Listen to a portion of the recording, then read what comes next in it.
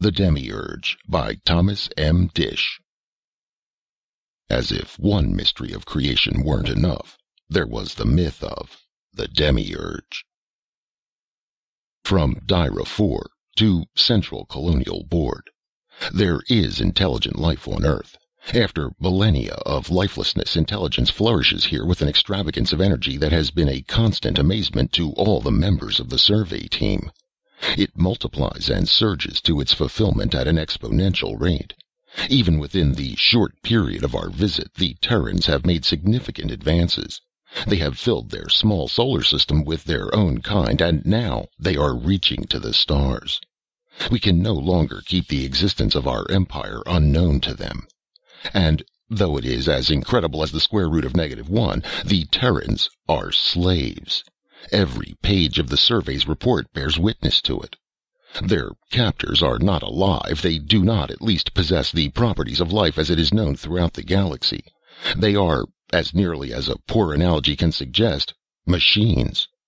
Machines cannot live, yet here on Earth machinery has reached a level of sophistication and autonomy quite unprecedented. Every spark of Terran life has become victim and bondslave to the incredible mechanisms. The noblest enterprise of the race are tarnished by this almost symbiotic relation.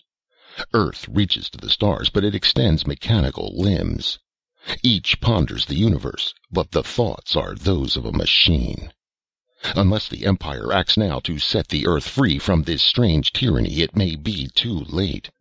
These machines are without utilitarian value. They perform no function which an intelligent being cannot more efficiently perform. Yet they inspire fear, terror, and even, I must confess, a strange compulsion to surrender oneself to them. The machines must be destroyed. If, when you have authorized the liberation of the Terran natives, you would also recall Miro 6, our work could only profit. Miro 6 was in charge of the study of the machines, and he performed this task scrupulously. Now he has surrendered himself to this mechanical plague. His value to the expedition is at an end. I am enclosing under separate cover his counsel to the Central Board at the insistence of this tedious lunatic. His thesis is, of course, untenable, an affront to every feeling. From Miro 6 to Central Colonial Board. I have probably been introduced to the deliberations of the board as a madman, my theory as an act of treason. Raran, too, of the advisory committee, an old acquaintance, may vouch for my sanity. My theory will, I trust, speak for itself. The machines, of which Dyra 4 is so fearful, present no danger to the galaxy.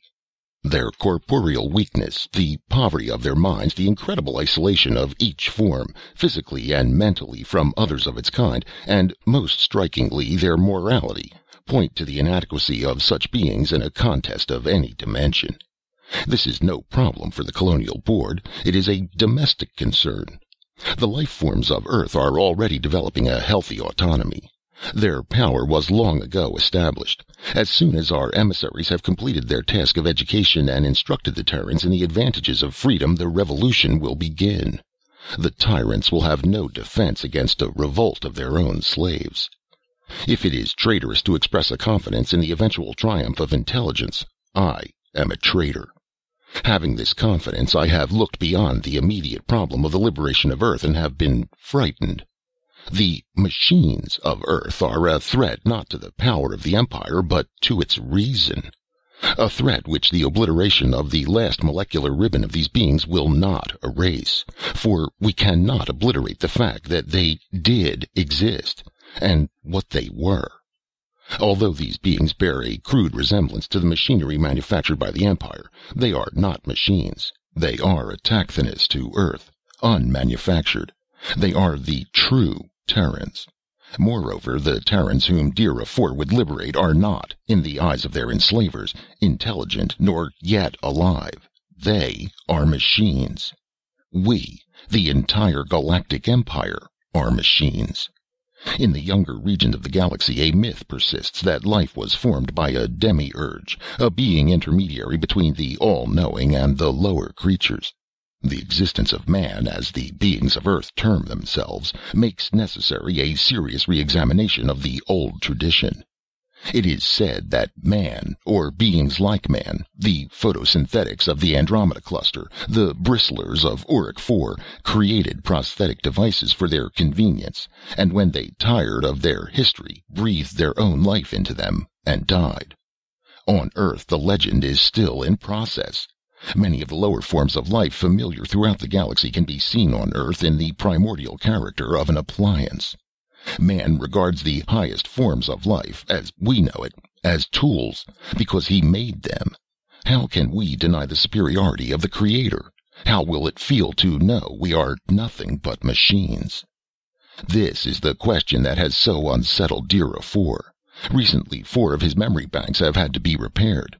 I don't speak in malice. His dilemma will soon belong to all of us. And yet, I am confident man himself has legends of a Demi-Urge. We are his equals in this at least. Besides, the physical properties of his being are ordered by the same laws as ours. He is as unconscious of his maker as we so long were of ours. The final proof of our equality, and the need for such a proof is only too evident, can be had experimentally. Do not destroy man. Preserve enough specimens for extensive laboratory experiments. Learn how he is put together. Man's chemistry is elaborate, but not beyond our better analysts. At last, refashion man. When we have created these beings ourselves, we will be their unquestionable equals, and creation will be again a mystery. History demands this of us. I am confident of your decision. The Demi-Urge by Thomas M. Disch. As if one mystery of creation weren't enough, there was the myth of the Demi-Urge. From Dira 4 to Central Colonial Board. There is intelligent life on Earth. After millennia of lifelessness, intelligence flourishes here with an extravagance of energy that has been a constant amazement to all the members of the survey team. It multiplies and surges to its fulfillment at an exponential rate. Even within the short period of our visit, the Terrans have made significant advances. They have filled their small solar system with their own kind, and now they are reaching to the stars. We can no longer keep the existence of our empire unknown to them. And, though it is as incredible as the square root of -1, the Terrans are slaves. Every page of the survey's report bears witness to it. Their captors are not alive. They do not, at least, possess the properties of life as it is known throughout the galaxy. They are, as nearly as a poor analogy can suggest, machine. His value to the expedition is at an end. I am enclosing under separate cover his counsel to the Central Board at the insistence of this tedious lunatic. His thesis is, of course, untenable, an affront to every feeling. From Miro 6 to Central Colonial Board. I have probably been introduced to the deliberations of the board as a madman. My theory as an act of treason. Raran, too, of the advisory committee, an old acquaintance, may vouch for my sanity. My theory will, I trust, speak for itself. The machines, of which Dira 4 is so fearful, present no danger to the galaxy. Their corporeal weakness, the poverty of their minds, the incredible isolation of each form, physically and mentally, from others of its kind, and, most strikingly, their morality, point to the inadequacy of such beings in a contest of any dimension. This is no problem for the Colonial Board. It is a domestic concern. The life forms of Earth are already developing a healthy autonomy. Their power was long ago established. Machines cannot live, yet here on Earth machinery has reached a level of sophistication and autonomy quite unprecedented. Every spark of Terran life has become victim and bondslave to the incredible mechanisms. The noblest enterprise of the race are tarnished by this almost symbiotic relation. Earth reaches to the stars, but it extends mechanical limbs. Each ponders the universe, but the thoughts are those of a machine. Unless the Empire acts now to set the Earth free from this strange tyranny, it may be too late. These machines are without utilitarian value. They perform no function which an intelligent being cannot more efficiently perform. Yet they inspire fear, terror, and even, I must confess, a strange compulsion to surrender oneself to them. The machines must be destroyed. If, when you have authorized the liberation of the Terran natives, you would also recall Miro 6, our work could only profit. Miro 6 was in charge of the study of the machines, and he performed this task scrupulously. Now he has surrendered himself to this mechanical plague. Established. As soon as our emissaries have completed their task of education and instructed the Terrans in the advantages of freedom, the revolution will begin. The tyrants will have no defense against a revolt of their own slaves.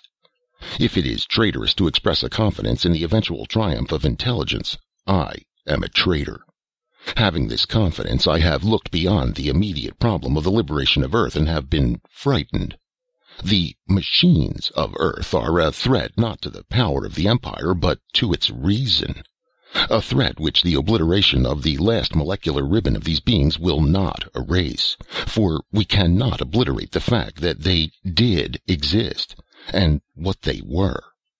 Although these beings bear a crude resemblance to the machinery manufactured by the Empire, they are not machines. They are autochthonous to Earth, unmanufactured.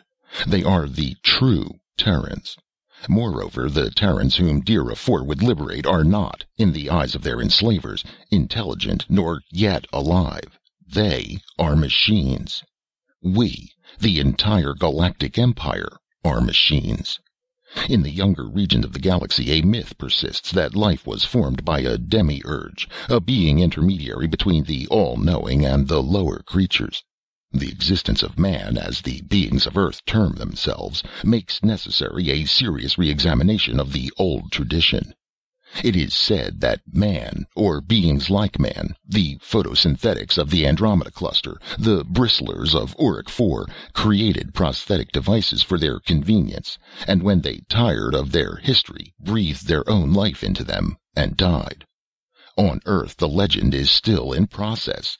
Many of the lower forms of life familiar throughout the galaxy can be seen on Earth in the primordial character of an appliance. Man regards the highest forms of life, as we know it, as tools, because he made them. How can we deny the superiority of the Creator? How will it feel to know we are nothing but machines? This is the question that has so unsettled Dira 4. Recently, 4 of his memory banks have had to be repaired. I don't speak in malice. His dilemma will soon